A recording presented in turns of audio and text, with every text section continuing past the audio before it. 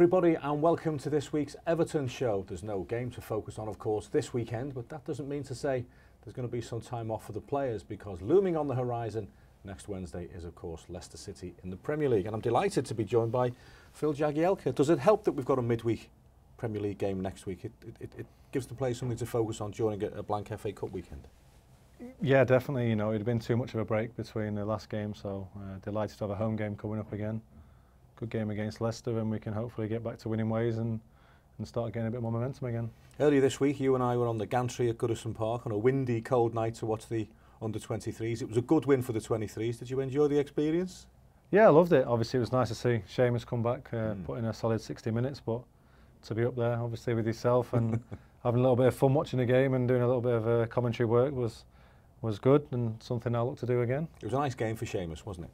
Yeah, it wasn't too difficult. I think the 23s have probably played against harder teams than the young, very young Portsmouth team that they put out, but they had to still go and do the job, and to be fair, from the first minute to the last was pretty much in control of the game, and hopefully that'll give him a little bit of confidence going forward in that competition. There was 1 minute over on the far side when he slid in for a challenge, and my heart was in my mouth. You were probably expecting him to do it because you've been in the same situation yourself, but would that have been a big psychological barrier for him to get over? Yeah, I think so. I spoke to him afterwards, funnily enough. I said, I enjoyed your meaty challenge. That was probably not needed on the touchline, but he just looked at me and laughed, said that was obviously for himself. I think he told the lad that he nearly lifted into Rosed, you know, sort of half apologised for doing it, but as soon as he got over that, that's him done. Dusted, he's been flying into challenges and stuff in training, so that box is well and truly ticked now, and onwards and upwards for Seamus. Everybody at the football club delighted to see Seamus Coleman back in action, and we caught up with the Irish defender after the game. Yeah, just getting out there, getting the kit on again, rolling the socks up, getting the shin pads on, getting my boots on again. Just feeling like a footballer and just walking out there was a great feeling. You wouldn't have known you'd been out for so long, a crunching tackle after 20 minutes. Yeah, you know, that was more for me than the young lad. I said that to him at the time. I said that was more for me than you, and he was fine with it. You know, going back to my interviews at the start, I knew tackles and stuff like that was never going to be a bother, and I think it was just more for the couple of fans that were here to show them that there's no psychological effect. If I can ask you about James, obviously a big blow for him, just as he'd come back from injury himself, and obviously he's going to find it quite difficult for the next couple of months. Yeah, he is.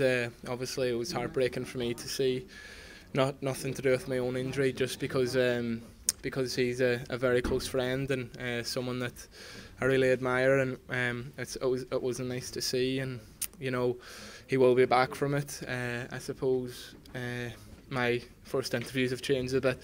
I want to go out there now every week and do as well as I possibly can to show James that you will be back, you will be fine. So every time I step out at Goodison, every time I step out of training, I'll be doing all I can to be as best as I can be, so he can see on a Saturday, watch a match of the day or whatever, that there's a way back, and I've no doubt James will be okay. How has Seamus been around the place since he's been injured? Surprisingly, really positive. I say surprisingly, that's not because he's not a positive person. It's just, you know, normally when you know you're going to be out for a long period, you know, you do have your sort of dark days and you do get down, but I think the physios would say he must be up there one of the best patients they've had. Probably a lot better than I was when I was out for that time, but no, really positive. He had the close season where everyone obviously was away from him, and he got on with his early stage rehab, and then ever since then he's had people to bounce off and get through it. But he said there's nothing like playing football. You know, he was delighted, even though obviously there was only a couple hundred people watching it. Goodison the other night. It was nice for him to get back on the turf, and he can't wait to get going again. It's always great for a player to be injured, to know that there's other players within the squad who have been through it, the likes of yourself, Yannick Bolasie, for example, and you're now going to need to be there for James McCarthy as well. Yeah, it's nice to obviously be able to talk to them and see how they feel. Obviously Funes again, he's been out for a little while, but you know, disappointed, you know, for Jamesy. You know, honest lad, makes a tackle and unfortunately comes away with a broken leg, but you know, the operation's gone well. You know, the realism's probably hit him now. He knows it's a long, slow road to recovery, but thankfully he can look not too far away to his best mate, who's dealt with it really well, and at the moment no signs of it going to hinder him going forward, and hopefully that's going to be something similar for Jamesy. That'll be a big help for Jamesy, won't it, the fact that Seamus has been through it and Seamus is back now playing? Yeah, it's not really the right word to use, but perfect timing to see obviously the from sort of day one to get into play again. So Seamus will be there for him as Jamesy was for Shay. So it's a great relationship they've got off the pitch as well. Friendship, great bond, and I'm sure you'll need him for those other times when you feel things aren't going quite right. It was terrific to see Seamus bombing up and down the right wing, wasn't it, in that distinctive style of his. And it was an easy game for him to come into because Everton were in control from the very first whistle. Yeah, we dominated the game. It was a good game for Seamus to get his fitness in. I don't think he was under too much pressure defensively, but still made his runs, still made his screeches down the asking for the ball down the wing. And like you say, it's fantastic to see him. He's always got a smile on his face, but it seems to be that little bit bigger when he's playing football, and hopefully we see a happy Seamus throughout the rest of the season. Nathan Broadhead took his goal well, didn't he? Yeah, great ball from Fraser, but yeah, great composure. I told him he probably should have had another one with his head. he laughed at me, but the boys, like I say, good bunch of boys at their 23s, and confidence is starting to come back, and that's the main thing. And a few lads did themselves no harm, obviously, the performances the other night. And you made Basala Sambu your man of the match because he scored 2 goals, one of which was a perler. Yeah, I think if I'd have not given it him, it would have been a bit harsh. There was a couple of players that ran him quite close, but the first goal was obviously exceptional, and the second goal summed up his night. He worked tirelessly throughout, and he deserved to make the goalkeeper make a mistake and then slot it home. Well, let's have a little break from conversation now and hear from Gylfi Sigurdsson. He sat down in the My First chair early this week.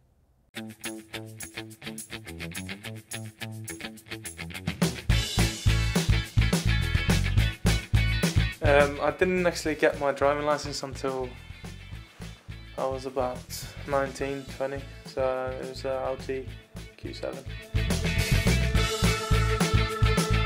Kind of silver, it was the Brazilian Ronaldo. It had something to do with his initials or his number or something. Probably playing football in the garden or inside with my brother. Got your brother older or younger? Yeah, he's older. Oh, So he had the ball and I was trying to get up. Theo Walcott. I think one of my first games in the Premier League. And we shirts with him, so that's I think one of my first ones. I've normally sung Stand By Me. It's quite easy, I can kind of talk through it. I don't know, it must have been something back home in Iceland for doing something wrong. Let's just leave it at that.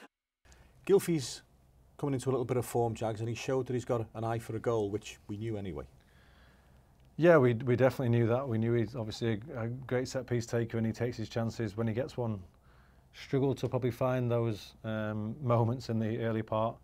He probably had a disrupted pre-season, the bids being accepted, not being accepted, going on tours, not going on tours, and came to us probably not in the full match fitness condition he would have hoped, and came to us when we possibly were in our worst period as well. So it was a difficult start for Gylf, but turned the corner. He's always put a shift in, and I think that's starting to pay off now. He's took a couple of his goals fantastically well, obviously set up by some people nicely, but no, great lad to have around the place as well. And it's nice to see when the goals start flying in, the assists and stuff, and it's nice to see he's finally settling in, and hopefully can be the linchpin for us moving forward. What were you doing on the right hand side of the penalty area in the Merseyside derby? Often in training and stuff I make silly runs, so it sort of went for one at that time. Quite a few people have asked me the same question, and there's no logical explanation except for I was back in the playground as a kid and running down the wing, enjoying myself. Somebody else who's enjoying himself around the place is Jordan Pickford, who's settled into the football club really well and is performing well on the pitch as well, as indicated by his award, England Under-21 Player of the Year. Yeah, it's great for the boys to get something like that. Obviously Jordan's a smashing lad, lively, bubbly, as most goalkeepers are, and it's nice he's pulled off some great saves. He's match-winning performances at a time, or ended up keeping us clean sheets with some fantastic saves and decisions and things like that.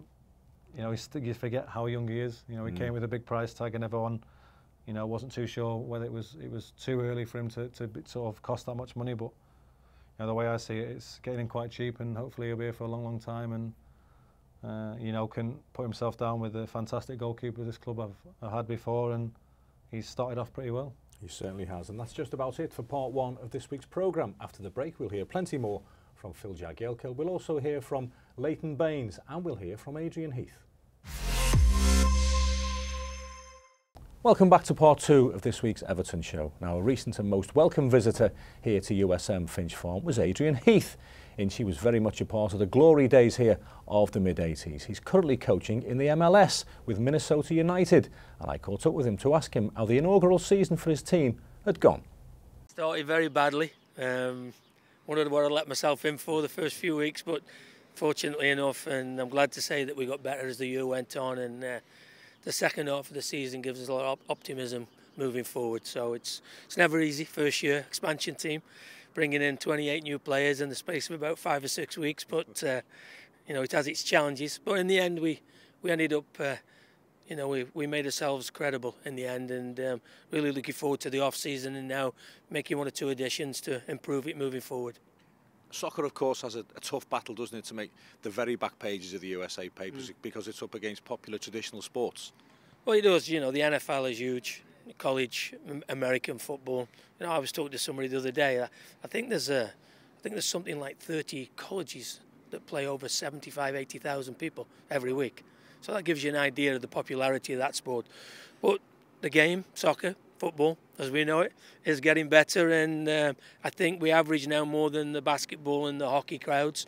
So it's moving in the right direction. What have you made of Everton this season? It's been a strange one so far, hasn't it? I don't think anybody saw the start, what we had coming. Obviously with the outlay and everything, and the optimism of what had happened the year before. So, in the end, it's probably inevitable what happened. But, I think that Sam's come in, obviously giving everybody a lift, giving everybody a boost. And, I think now everybody can settle down and the team can start to play the football that we all know they're capable of. And you've played against Sammy Lee a few times, haven't you? Yeah, I'm old enough to have played against Sam as well, big Sam Allardyce, so that tells you. No, but, obviously, I've had a really good day there today with the guys, and it's good to see them both. They're both really happy and excited to be here, and I think you can see with Sammy's enthusiasm on the side of on the field that I can assure every Evertonian that this guy is so determined to do well here, as he's been everywhere he's been, and I've got great admiration for what Sam Allardyce has done. So I think the club's in good hands. Talking of the MLS, Major League Soccer, how's Tim Howard? Have you spoke to T. Howe lately? Yeah, he popped over not long ago to sort a few final bits and bobs of his old house out, so I met with him for a bite to eat, and yeah, he's still loving it. Taking a bit of a bigger role at the club, not only playing, but the background and trying to, I think they're having a bit of a new squad and stuff like that, purpose-built training grounds and all sorts like that. So I think Colorado are kicking on, and he's delighted to be part of it. Great move for him, wasn't it, to go back there and just see out the twilight days of his career? Yeah, he was always passionate about American, obviously, football. He 130 appearances or whatever he made for his national team, so he'd never shirked his responsibilities that way. So I think to go back and give a bit back and get a bit more publicity and things like that, he'd done his time over in England, fantastic years here, and it was probably the right move at the right time. Is the MLS something that you would ever consider in a few years' time? A good few years' time? Not sure how long you expect me to keep playing for, Daz, but it's different. I think with Tim being American and a goalkeeper, the MLS looks for a certain type of player and all sorts. I'm not sure a centre back at 35 years plus is high on their list of agendas, but I'm quite happy as I am at the moment. There's no family or anything to go back for in America, so happy trying to get in the Everton team week in, week out, and I've not looked that far ahead really. Try and add to your 368 first-team appearances. One more and you draw level with Kevin Sheedy, by the way. Did you ever think you'd get to not far off 400 appearances when you first arrived at the club? Because it's some going. Not at all. I think, when I played previously at Sheffield, you have the Championship, the Cup runs. There seems to be a lot more games week in, week out, and then obviously as you get older and Premier League's a bit less, and obviously the amount of players you're competing with and the quality and stuff, in my 11th season to have averaged sort of 30, 32, 33 games a season or whatever it works out at is good going. So, proud as punch to have got to that number, but hopefully not quite finished. Hopefully there's a few more appearances, go past Sheeds and then hunt down the next one and then go from there, really. You're only 60 odd goals behind him as well. Oh yeah, I thought so. I didn't think I'd be quite up there with that. 10 years or so, and every week when we're on the television, the commentators still get it wrong. It's actually not Jagielka, is it? Yeah, we have this conversation quite a lot. It's my name, it's my football name, it's what I've been used to getting called. I wouldn't pull anyone up. Don't get frustrated.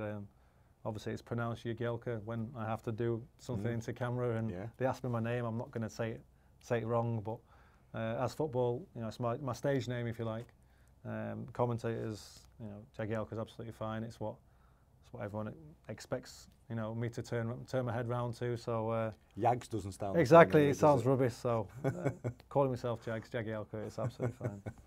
Well, somebody else who's been around for a long time is, of course, Leighton Baines, another player well over 300 first-team appearances for the club. He's been speaking to us about his favourite Goodison Park memories, and it's all part of the season ticket campaign, because next Wednesday, 31st of January, is the deadline for season ticket holders to renew for 2018-19 by using the 12-month direct debit scheme.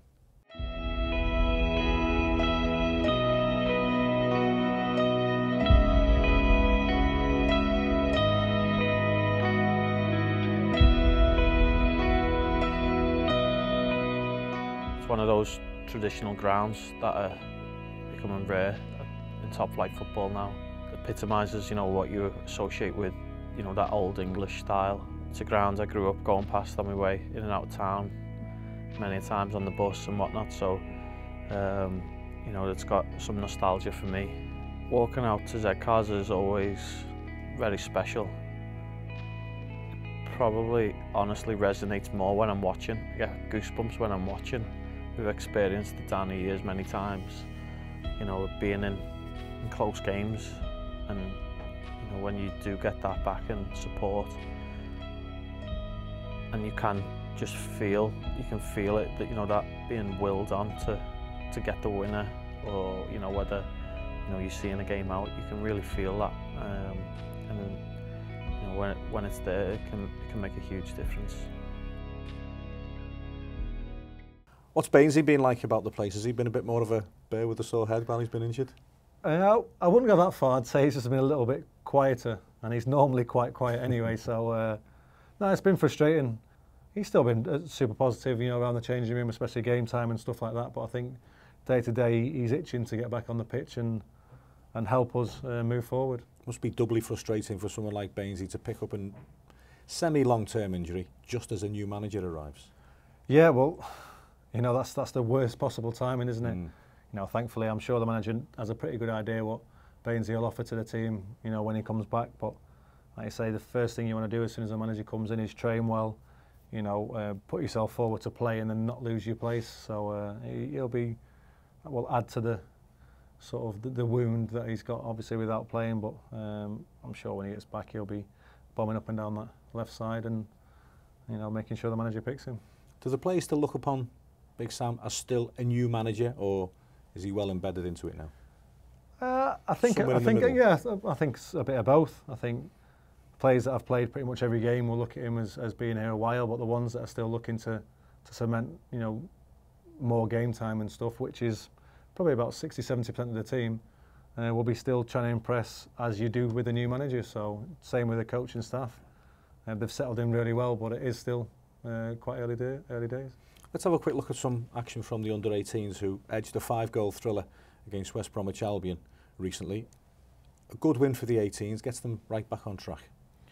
Yeah, it's nice, when the club from obviously the bottom to the top, with age groups are doing well, and it does spread. You see the vibe around the place. Everyone seems to be walking around with a smile rather than head down. So it's nice to see the young lads, putting pressure on, the 23s that are obviously performing a little bit better again now. So, it's a knock-on effect. And then 23s will be knocking on the first team door, and that's the way it has to be. Yeah, well, it is the way a successful football club of this size needs to be.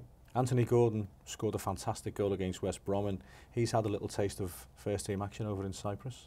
Well, same again. It was the way, obviously, if you were registered loanees and all sorts, it was the most complicated way of picking a squad to go over to Cyprus. But fantastic, you know, if you're performing well for the team, whether it be the 16s, 18s, 23s, first team, you deserve a chance. And you know, it's nice to have seen those boys that potentially wouldn't have been able to be in the squad if it wasn't for certain aspects. But you know, they must have performed extra special to be given a nudge or a sort of a push out the door towards Cyprus.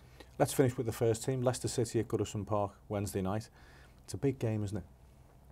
Yeah, most games at the moment are big for us. We need to stay in the top half. You know, we don't want to be looking over our shoulder, so it's all about getting points. Yeah, it was a disappointing 1 point against West Brom, but definitely better than coming away with nothing. And if we can pick the 3 points up against Leicester, you know, 4 points from the 2 games, it puts us back on track a little bit, and then the momentum gets us going for the few games that are coming up afterwards. It's another game to look forward to at Goodison Park. Everton against Leicester City next Wednesday in the Premier League. As always, we'll have full audio commentary from that game. And that's just about it for this week's programme. My thanks enormously to Phil Jagielka for joining us. Thank you for watching. Please do join us again in 7 days' time for another Everton show.